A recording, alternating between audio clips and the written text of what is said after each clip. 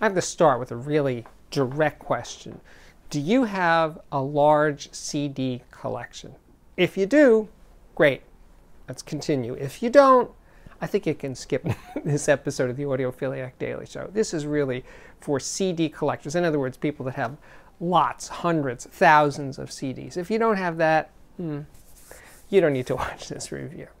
But if you do, and you're a serious audiophile, the J's Audio CDT2 Mark II CD transport may be right up your alley.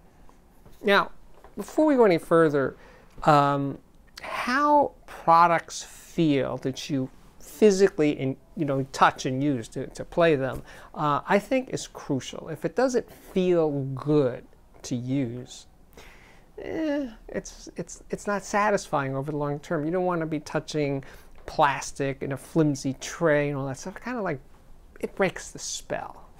No problem with this J's Audio transport. It feels like a piece, like a solid piece of, as the British say, kit. It's a top-loading machine, and the plate, it's actually a thick chunk of aluminum that you slide open to put in the CD and then put a clamp on top of it. It's velvety smooth, just really first class. The buttons are all metal. The remote is a big chunk of aluminum. Could be a little lighter, but hey, who's quibbling here? But, it just feels right. So the feel part, got that nailed, a 10. Now the other thing, you're thinking, hey, Steve, it's 2019. What is the future of CDs? Who knows? Well, I think CDs as a format are going to be around for a while. But when it comes to high-end CD players, there's always a question about the laser mechanism itself. That's not forever. It's a mechanical, electromechanical device, and they do wear out. They are not forever. So the good news about this J's transport is that the laser is actually user replaceable. The laser itself, they sell for $100, and the entire laser mechanism is a plug-in piece, and they sell that for $300. I'm showing you just that piece right now on screen. And I think that adds a certain amount of comfort in terms of this is the kind of product you can own for a very long time and not think, oh, the laser's going to crap out or it's going to get weird and then I got to service it and stuff. I think that should help allay some of those fears. Oh, the price. I didn't mention the price. So the price itself is $2,398. So the prices are, by high-end standards, very, very reasonable. Matter of fact, I had a guy over recently who's in the business a very long time. He was unaware of J's Audio, as most people are, including me, until recently.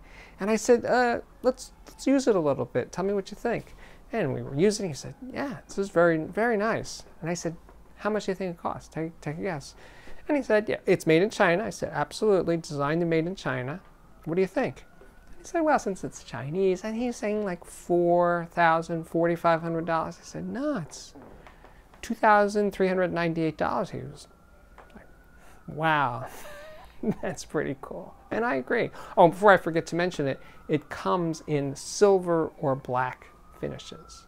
So the back panel, I'm showing you the rear right now, and it has just 4 digital outputs. There's coaxial, there's BNC, there's AES-EBU, and that last one, the HDMI, is an I2S connection, which many believe to be the best. And you could use that with, well, I used it with a Denafreps Terminator DAC, and I also used Bartok, a DCS Bartok. The Bartok doesn't have an I2S input, so I use the AES-EBU connection.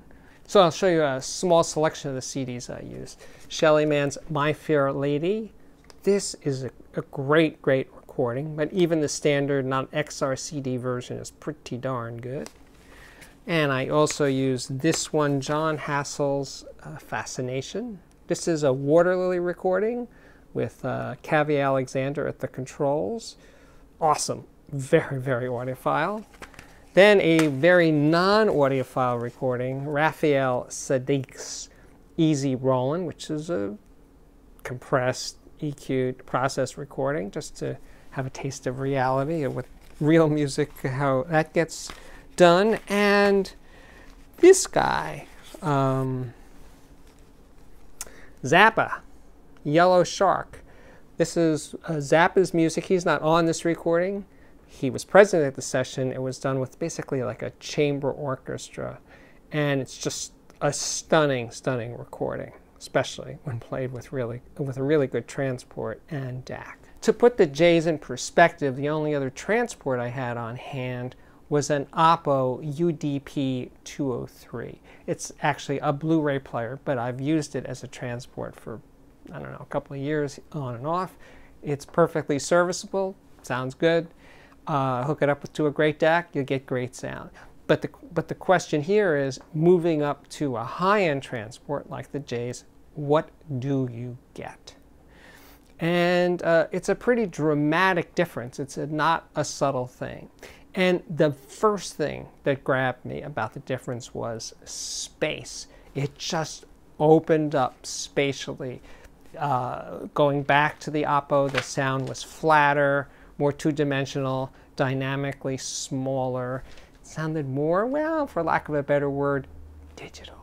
So yeah, and the first rounds of comparisons with these recordings and many others was that question of space is the final frontier when it comes to digital. Now, when I use the word space, I'm basically saying low-level resolution. In other words, the loud parts are loud, but when you get into the more subtle things in the mix, the sound of the room, air, reverberation, that kind of thing, that's what I mean by that kind of spatial depth that you get with a good transport, that a lot of that is lost with a lesser transport like the Oppo. I just want to lay down the fundamentals here of what's going on with a better transport. Just the ability for the music to engage me rhythmically. It was more get up and go to the sound of the J's than of the Oppo.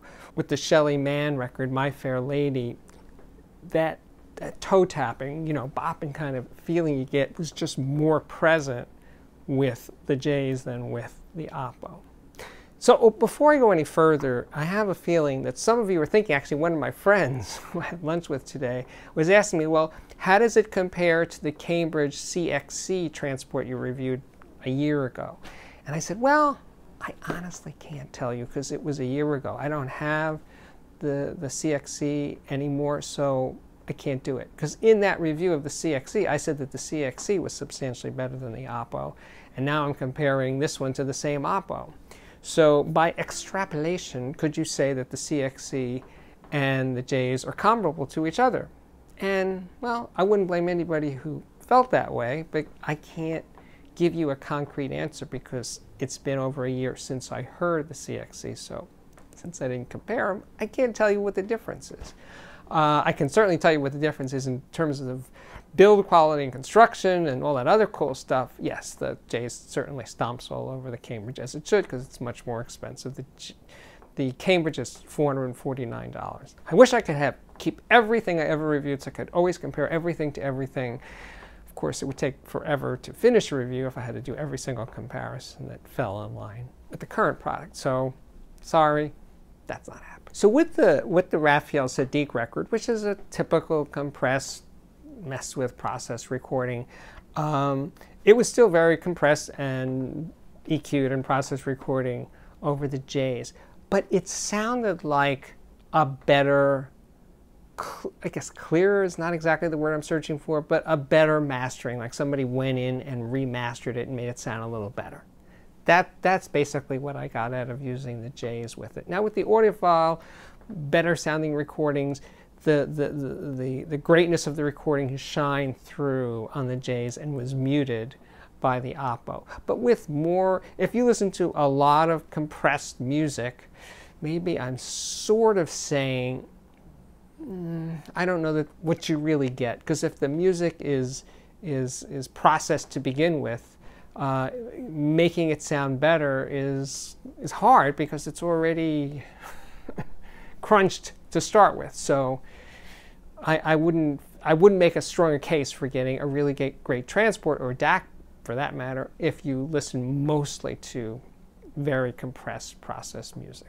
With the audiophile recordings, I compared the J's Audio I2S to the AES outputs with the Denafreps, since the Denafreps DAC had both, the Denafreps Terminator. And there, the difference was, again, that spatial holographic thing that happens with great DACs and great recordings. You're sort of you're going into that space, into that room. And that is, again, to me, to my way of thinking, that's all about low-level, subtle room sound details. That's what the I2S delivered compared to the AES.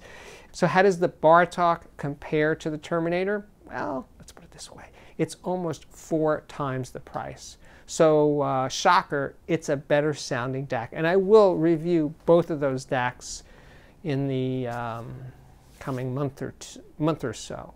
So yes, but anyway, the DCS is a better sounding DAC at, well, I was going to say by how much, I can't give you a percentage how much, but it is a better sounding DAC, and it doesn't have I2S, and believe me, I was a happy kid. But I also used the transport with just a standard coax cable between the two, and that also sounded really good. So how to weight these things, the sound of the different digital connections, they are there. It's kind of akin to hearing the difference between filters and DACs, but it's not going to make it sound like a wholly different experience when you're going from AES to I2S or coax. There are differences there, and if you have it happening at both ends between transport and DAC, you should take advantage of those differences and listen that way. But I wouldn't say, no, I'm not going to get a J's because my DAC doesn't have an I2S input. You know, it's 5%. Let's give it a number in that case. I'll give you 5% better with I2S. Not like earth-shaking differences, but so, you know, with the Yellow Shark, this recording with this, you know, it's not a symphony orchestra, but it's basically a large chamber group. It sounded to me, I don't know what the miking was, but it sounded like a few mics, 8 or 10, not a mic on every instrument. And it felt like the mics were up high and the instruments were below. I had that sense of this height and bloom to the sound that was just freaking amazing. And the way the dynamics are played in this recording, which most of the time aren't like big, like wham, bam dynamics. They're just the way the music just swells and enlarges. It's just stunning, just really, really gorgeous. I'm getting goosebumps right now thinking about how the J's Transport and the DCS DAC were just, it was just coming through, and it was just a stunning, stunning performance. It's what it was. It was a performance between Transport and DAC that was pretty incredible.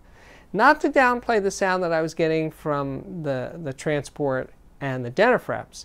Denafreps, which I listened to actually more than the DCS, because the DCS arrived late in this process. So most of my listening time with the J's Transport was with the Denafreps Terminator. And, you know, this is good. I could really settle in with this and not think about changing anything. But I'm a reviewer, so I am always looking for changes. It's kind of the nature of my job. I can't say, oh, well, this is it, I'm done. Well, I'm not done because it's my job to always look for new things. But in terms of you civilians out there, you might be done with that combination. I'm back where I started. If you have a CD collection that numbers more than 400 or 500 CDs, you've already made a substantial investment in your music collection, and owning a great Transport will definitely change the way you think about the music that you've already paid for. That's what makes it worth it. And of course, going forward, if you're going to continue to collect, and again, if you're not going to continue to collect more and more CDs, well, maybe you shouldn't be thinking about getting a Transport. Maybe you should say, I'm kind of good where I am right now. That's a valid approach as well. I see this as a product for someone who's like, I believe in the CD format. You know, it may be the last fully baked digital format. It It's a lockdown format. It's not going to change. The Red Book is the Red Book. Every CD that was properly mastered in the first place, that's in good condition, will play on every CD player that's properly working. They don't say scanning, thinking, maybe, reject. It just plays. It's not a fussy format is what I'm saying. It's a very robust format that the very first CDs to now, they just work.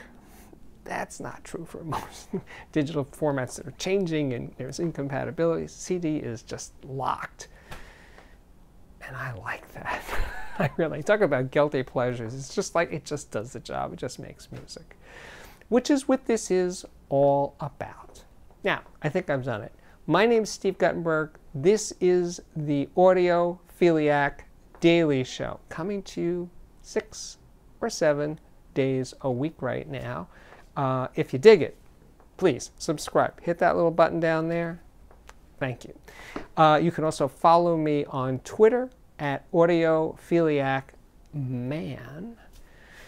I urge you strongly, check out the playlist. Oh, the playlists are so good. There's playlists for speaker reviews and headphone reviews and music reviews, and is the Audiophiliac of the day, where other people, meaning other than me, get to be on this show and tell you about their systems and do all kinds of cool stuff. Those are really good. And then there's interviews with people in the audio business, designers mostly, and they tell you about their craft. That's a separate playlist. So a lot of good stuff, over 700 episodes. If you want to binge, man, that'll take you a while to get through all 700 of them. But be my guest. Oh, and one more thing. If you've gotten this far in the video, you probably know what I'm about to say. Check out the Patreon. Look at patreon.com/audiophiliac, and then see what happens. You'll be surprised. You'll be amazed. As always, thank you so much for watching.